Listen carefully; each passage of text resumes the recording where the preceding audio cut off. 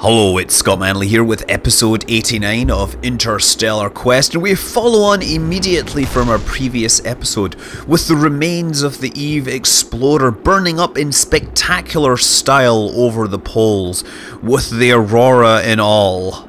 And the tantalizing glimpses that the mission offered us off the surface of Eve have convinced us that we would like to send an actual crew there. So I've been developing an aircraft, and so I'm actually going to include a bunch of development, a bunch of testing that I've done on my aircraft.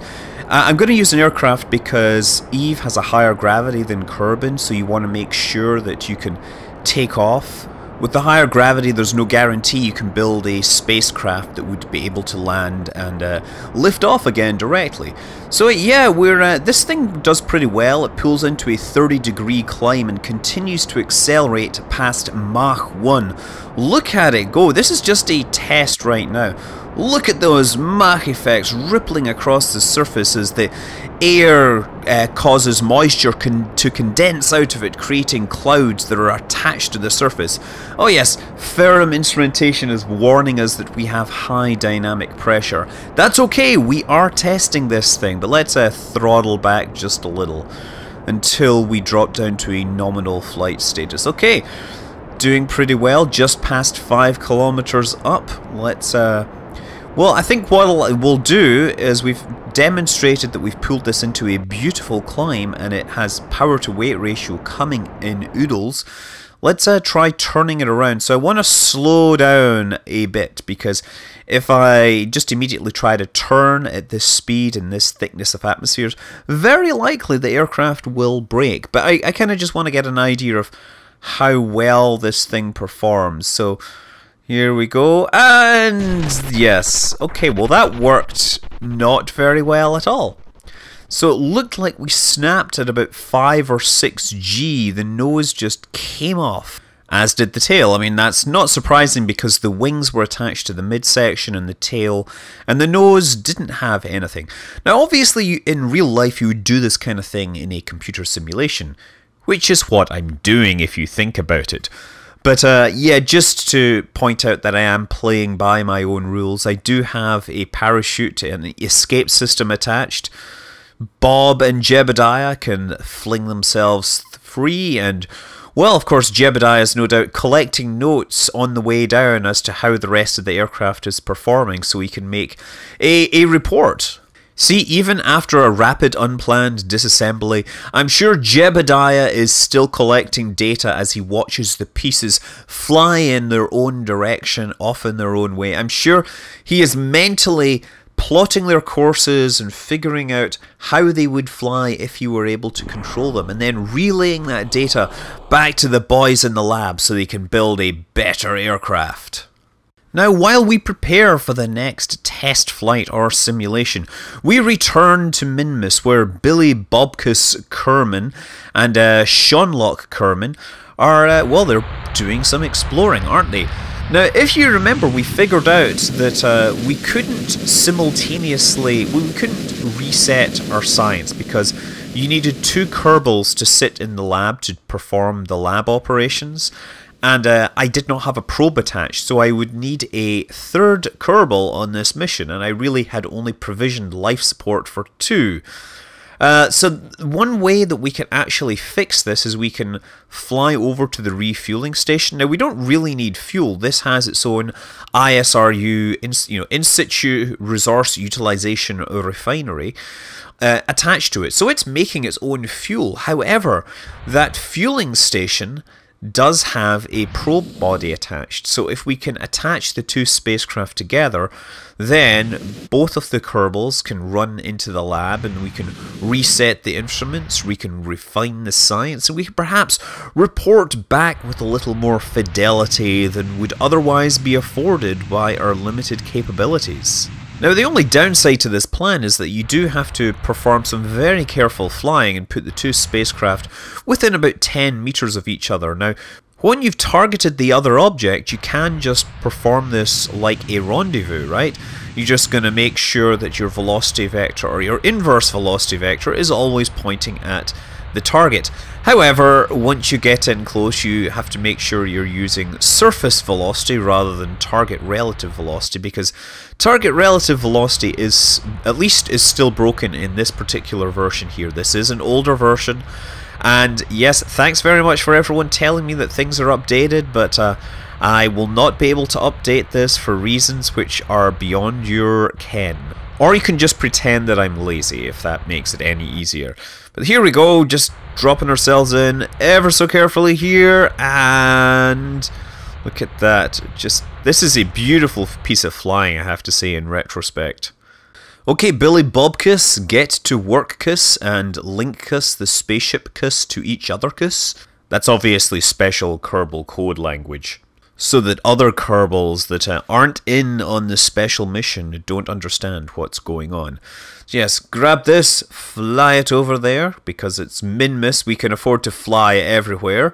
Link them together, and now we have a spacecraft which has a brain. We see we've plugged it into its brain, and now, yes, okay, start it mining some fuel, because that helps. Temperature reads minty fresh. You make an addendum requesting that all future thermometers use numbers instead of wisecracks.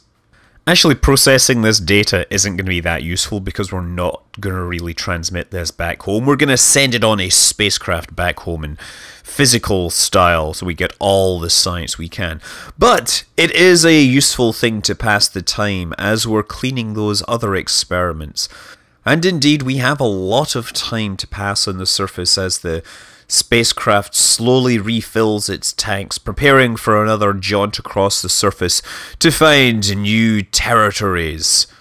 Which of course represents a perfect time to go back to the surface for another aircraft test. Of course, we will be looking for a name for this, because Eve Explorer has already been taken, and Eve Lander sounds kind of dull.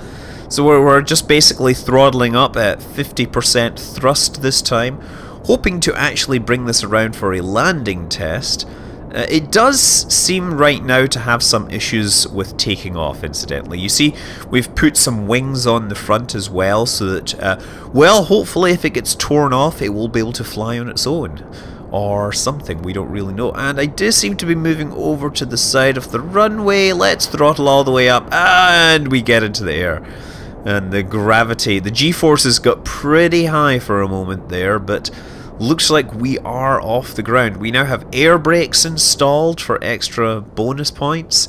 We've tweaked some of the wing setup. In fact, we removed an internal wing and shifted a canard forward. We obviously moved the landing gear around a little just to help it get off the ground a little, but I perhaps may need more landing gear. Landing gear is the single thing that I spend the most time adjusting on my aircraft. I will freely admit it. Somebody needs to come up with a landing gear tool to help people figure out whether their aircraft will take off and land at reasonable rates. Anyway, let's see how old me dealt with the landing. Okay, this approach is relatively solid here, and kind of low. Now brake, brake, brake, brake, brake, and flare, flare, flare. On the runway, first time. This is looking like a good... Whoa, whoa, whoa, wait, no, no, no, no, no, no, no, turn, turn, turn, turn, turn, turn. No, no, no, no. Well, at least we only lost wings there. That's better than some landings we've had. It's a good thing they're strapped in, because it would look strange to look at their little portraits and see Bill falling over onto Jebediah. Anyway, back on Minmus, Billy Bobkus Kerman is detaching the umbilicals, restoring internal power and all that stuff. Okay, that didn't work quite so gracefully. It's a good thing that he's not in charge of pulling out the umbilicals as the rocket leaves the pad. That is some serious hardware. I mean, people don't think about some of the really minor things, or some of the really minor details that go in, but when rockets like the shuttle took off, you would have them plugged into their fuel system and their power system and everything until the very last second, and literally as the engine is igniting, these things fall off and they get pulled back, and because they have like exposed panels and plugs and stuff on it, and there's a rocket about to fly by, they get pulled behind these steel shutters that slam down to protect them. And you know, somebody has to design and build that system and test it. And you know, if you look at some of the videos, there's some great videos that show you, because of course they have cameras to make sure that these things have retracted properly. And so you get these really nice slow motion camera shots of the umbilicals getting pulled away, stowed, and the shutters closing before the giant rocket flies by and fries all their sensitive bits and pieces. Anyway, it appears that I've been confusing my Kerbals, and that was Seanlock Kerman rather than Billy Bobkus Kerman. Can you forgive me for mixing those guys up? I mean, it's clear that they are not twins. It's not like there is a family resemblance between the two of them, is there? You see, completely different. Billy Bobkus and Seanlock, completely different individuals, and I should not have confused them. So now we're looking for the Highlands, and I think that there is a Highland section on this little mountain here. So what we're doing is we're grabbing data, and we're looking for gravity data, and we're waiting for it to say, you are over Highlands. And I think I may actually be flying past it. Now, it's always hard to tell because I don't really have a good relief map and biome map together in the same device. Kerbal Maps doesn't do it for some reason. It should, darn it. But the only way to really check is to hit the gravity scan, and the gravity scan will tell you which biome you're over. Yes, as you pass overhead, the sensor does a sweep, but it is the Greater Flats. I don't know why there is nothing flat there. Oh, the Highlands! Yes, as you pass overhead, you do science. But who cares about science because you're flooring the throttle. Do you floor the throttle in a spacecraft? You push it forwards or pull it back or something.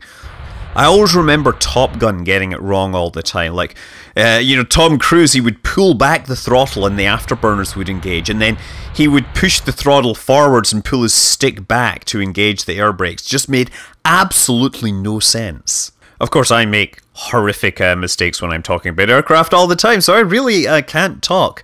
So yeah, you can see I'm more or less coming straight down. I killed all my lateral velocity, and we're just going to drop ourselves very carefully onto this little mountain.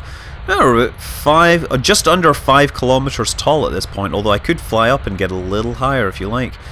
These are the Highlands of Minmus. Oh, and this is the Highlander. The Highlander has come home to the Highlands and carefully sets itself down. Look at that, is a nice area, and I accidentally jump into the cockpit. But it's a very nice view from here nevertheless. Okay, now we're here. Deploy the science. The curvature of Minmus is easily visible from here. Why, yes it is. I can totally tell you that we're on a spherical planetoid. Okay, what else do we have? We have... No, we don't want to do that. Yeah, no, wait a second. Did I just wipe that out? Doesn't matter, doesn't matter. Okay, we have... seismic data, seismic waves, where data are detected. We still have seismic activity. We can't. We gotta pull that out before we override it. Temperature says the temperature is just cold enough for a good ice cream cone. Given the mass of the Kerbal Sun, the entire system should be that cold. The low temperature has frozen one of the liquid samples into a sort of iced cream. Was it green before? And what does the mystery goo tell us? The goo turns into a scale model of Minmus and indicates the landing site with a little X. I have to say, whatever that goo is, it's clearly way smarter than me because I have no idea where I am half the time. As I pass overhead, the sensor does a sweep of the gravity. Yay! Okay, and as you suspected, it's very cold here. Now it's time for Seanlock to step outside and smell the carbon dioxide scrubbers. The inability to scratch your chin is making concentrating on the EVA nearly impossible. Indeed, if you can't scratch your chin, it makes me wonder how any good science can possibly be done from a spacesuit. Chin scratching being, of course, one of the important exercises in focusing the mind so that you can do real science. Okay, Seanlock, we're in the Highlands. Get us a sample. Ice up here has a very high reflectivity, which must significantly contribute to the high albedo of Minmus, because albedo and reflectivity are the same thing. It's hard to control your movements in the low gravity. It's also hard for me to think about what we shall put on the flag. Out comes the flag. Bring forth the flag. Bring forth the flag. Bring... Okay, so yes, so since this ship is called the Highlander, we'll say the Highlander comes home. No, let's the Highlander's home. And in the Highlands, obviously, right? Because that's where the Highlanders come from, so whatever, by definition. So anyway, more science will be done over the coming few days, but of course now we're back to some testing on this as yet unnamed spacecraft. Bill Kerman, Jebediah Kerman, once again taking it out. Now we're going higher and faster than before, where it's going to fly in a ballistic arc, and we're going to test the ability to pull out of steep dives, and then test the ability to glide.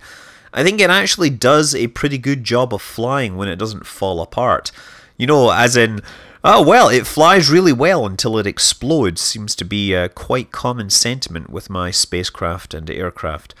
So yeah, up to 30 plus kilometers here, and now we're coming down with the help of gravity, not firing the engine anymore. We're hoping to not use the engine at all, but we'll find out. So, displacing the nose about 20 degrees, we're getting warnings about large angles of attack and side slip. It's good that I went just far enough to go over the mountains, because I am not 100% sure that I would be able to pull out of this dive before crunching into a mountain. Yeah, actually, no, we're doing pretty well. I wasn't certain for sure, but we've definitely managed to pull out of this dive. Now I can turn around and we'll see what kind of glide slope we get from this thing, because I want to try gliding back to the runway gracefully and silently and without spreading radiation over the lands nearby, because I find that the people that are building the administration building and the mission control really don't like it when I scatter neutron radiation through the air. It ruins their sandwiches, giving them something of a metallic taste, so I'm told. No, this is actually a legit phenomena. You know, radiation actually damages your nerves and things like that, and apparently induces a metallic taste for many, many things. It's been reported by a lot of people who have been exposed to radiation, either deliberately because of radiotherapy or by accident, because such things happen. Anyway, this thing glides exceptionally well, you know, and of course I've just accelerated this up to about 12 times regular speed. And yeah, I've got the nose down just enough, and speed is bleeding off slowly, but we're definitely able to make the distance in this thing, and indeed it gets us to the runway at just roughly the right speed needed for landing, which old me will now commentate on. Okay, we're going still a little bit fast, but it looks deceptively slow because of Kraken's Bane. Gear out, lined up, I'm going to flare a little. Try to keep my sink rate about 2 to 3 meters per second, and now deploy the air brakes, bump down a little, and that's good. That's good. Notice we have extra wheels to stop the roll, but the roll, nope. Oh, crikey. Whoa, that is way more spectacular than that other one, and it wasn't that much faster. Well, at least everyone has survived this simulation, because, yeah, we need to continue working on this to resolve the design's problems. Okay, throttling up to 100% this time. We have even more wheels on it. We now have 8 sets of wheels, 6 in the main, and we can rock the thing back and forth to actually get ourselves off the ground a little easier. Now, I'm kind of test high angle of attack here and see how it stalls. There's going to be a lot of mucking around and hopefully not crashing. But of course, we can afford to lose these things. Okay, let's see how this thing deals with a stall. I'm going to cut the engines and apply the brakes and see what happens. Brakes. Now we're dropping down to 100 and minor stalling, large scale stall. Okay, that's interesting. Let's now start applying the power to try and bring this thing back under control. Sinking at about 50 meters per second, which means I have about 20 seconds to get out of this. And, well, the nice thing is the nose is coming up. Of course, that's not ideal for a stall. For a real aircraft stalling, you want to put the nose down to gain speed. This thing does have enough power to weight ratio that we could practically sit on it. Okay, I'm gonna try. What I want to happen is I want the nose to drop. I just don't know how to get it out of this. It's sitting at a super high angle of incidence. Ah, there we go.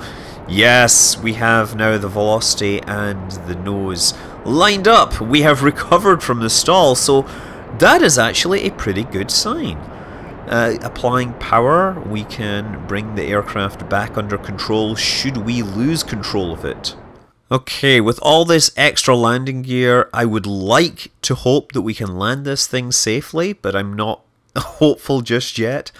As I said, landing gear is my big problem. I keep tweaking landing gears to try and get good ones. Okay, I'm coming in way too low and at way too steep an angle, and I need to get this thing lined up. This is not the best landing. Flare, flare. Okay, now we should get ourselves over the middle of the runway, lined up. Apply the brakes just a touch. Just a touch. Not too much, not too much. Flare and touchdown. Ooh, we are actually touched down. Now let's see if I can apply the brakes without causing the thing to flip out of control. Yes! This is looking exceptionally good. We have a design which may work with a bit more tweaking. We will use this in a future episode, but until then, I'm Scott Manley. Fly safe.